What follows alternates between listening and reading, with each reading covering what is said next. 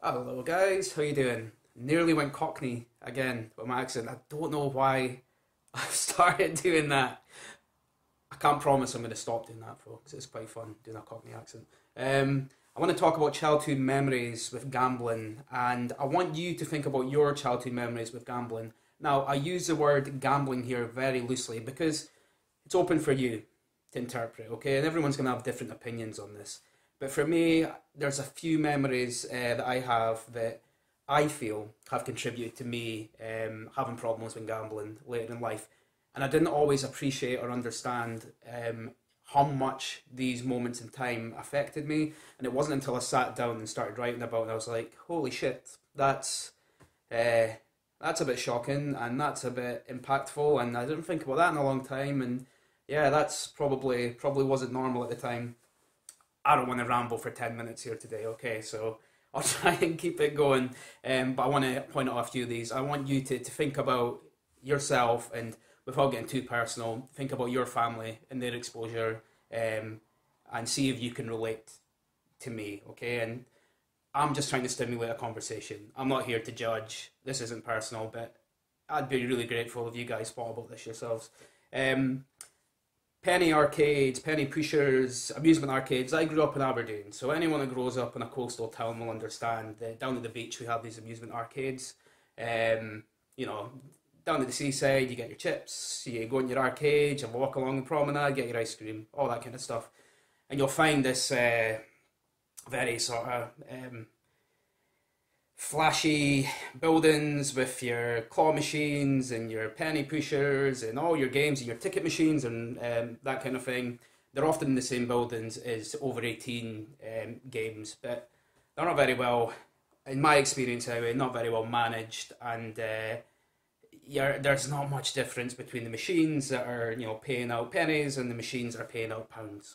It's the same lights, it's the same machines, it's the same building, it's the same process, you're learning the same behaviour. The only difference is one is deemed less damaging than the other. Anyway, rant over with that. And I'm sure you can understand where I probably stand with this. But anyway, so my very early memories is a holiday at Butlins, and there was a claw machine and there was monkeys. And I'm not talking about monkeys, I'm talking about maybe I was 5, 6, something like that. So this is how far back this goes. And we were playing the claw machine, and the monkeys had Velcro hands. And we picked up one of the monkeys, but the Velcro had stuck to the rest. So with picking up one, we ended up with like 10, 15 monkeys. So it was a design flaw. And I remember how excited I was and how lucky I felt. Lucky is a word that I don't feel comfortable with. I very rarely wish people good luck. But that's a conversation for another day. And I just remember at the time that was the first time I felt lucky and excited over something which most kids would have, but it always stuck in my mind. And the claw machines were alluring for me. And even as back as a few years ago, sitting in pubs and like your carvery type places and whatever, they quite often have these claw machines. I'd have a look, and I'd still play, and I'd still play after I stopped gambling claw machines every now and then, with a pint in me. And then I thought, geez, claw machines were quite impactful for me. I remember there was a time as well where I'd spent all my pocket money trying to get this Kenny from South Park doll out of the claw machine, and it kept slipping, as they do, so they're designed. And I got so enraged. I was maybe 10, and I went and got a manager and I complained that the machine was rigged and it stole my money, and I wanted my money back and all that kind of stuff. And the manager at the time was just like, wow, better luck next time, mate. It just made me feel angry. And, fast forward 20 years, this is how people act in the bookies with the FOBT machines, feeling like it's rigged and they're robbed and they're complaining to the manager, and, it's not much. I mean, it's the same. Yeah, it's the same feeling. It's the same feeling of feeling cheated, and you're out of control, and you only plan to spend £1, but you put a tenner in, whatever it is. And that always stuck out in my mind. Another one is Sunday newspapers. Sunday newspapers we'd get in our house all the time. So they'd be brought home from my dad from work, and would flip through the Sunday newspapers. But I'd always pick up the trashy magazines and freebies and stuff that came with the newspapers, because I was too young to read whatever, News of the World or whatever it was at the time. And there was always scratch cards. Always scratch cards that came with these magazines, and I'd always scratch them.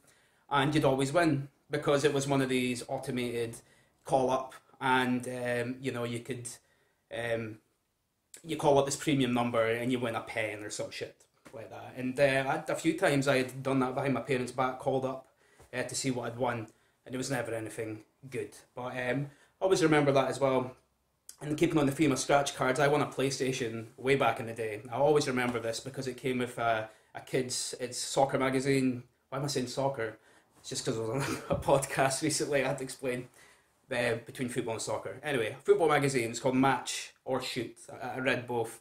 And that came with freebies and promo stuff as well. And quite often you'd get scratch cards too, and flicker cards and stuff like that.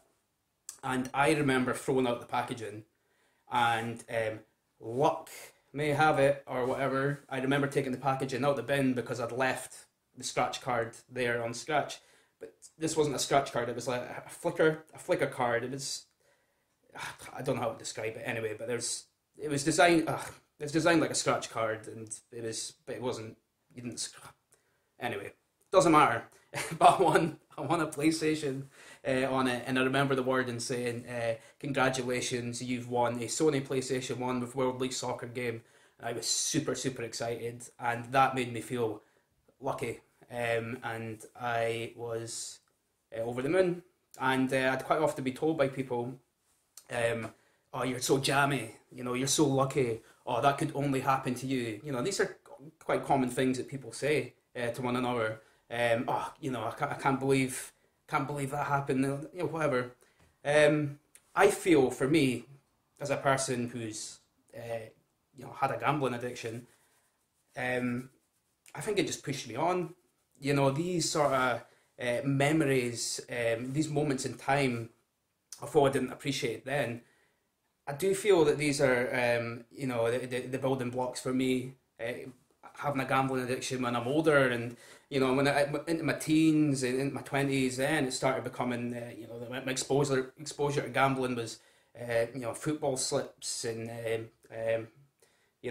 marconettes where the ball's missing on it's all football magazines, and it was all sort of near misses and just little low key gambling related things that I felt built up. And on reflection, I don't think any of this stuff helped me. And fast forward to the digital age when FOBTs, online gambling, all that kind of thing came in. It was a recipe for disaster for someone like me.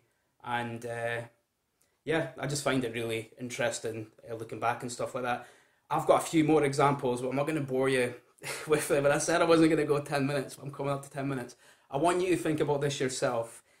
Look back and think about your kids too, if you have a family. And just let me know if it's anything now. Even in the modern age, I'd be interested to know, is there things that have cropped up recently that you've noticed that you felt, that's borderline gambling, or that's just flat out gambling but dressed up as something else? I'm really interested to hear your thoughts on that, because my childhood memory, I'm 35 soon, my childhood memories are going to be, and experiences are going to be so much different to the generation coming now. I just want to start a conversation, guys. Okay, so let me know. And if you've made it this far, thanks for watching, and have a good weekend. Take it easy. Don't gamble.